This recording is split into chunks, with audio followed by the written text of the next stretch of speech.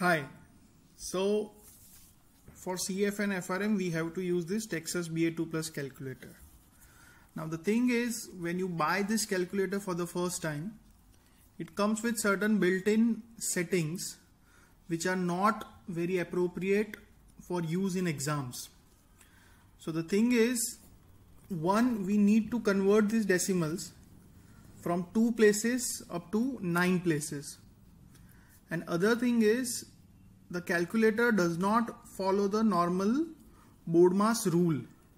So for example, if I say 2 plus 3 into 2, right, then I should have an answer which is equal to 8, isn't it? But this will show 10 because it does not follow board mass.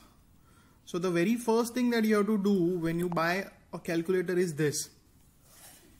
So your format is mentioned about decimal point. You access that, second and decimal. So decimal is equal to 2. You change that to 9. So you press 9 and enter.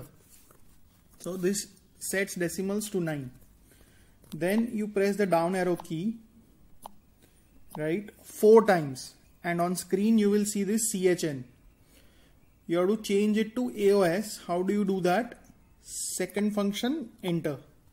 So now it is AOS. So now we are done, right?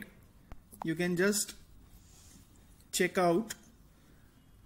For example, if I say 3 root, then it will show all the decimals. And 2 plus 3 into 2 is 8, as should be the case. And the good part is, once you have done these settings, they will remain saved unless you again change them. So once you are done, you are ready to go. Thank you.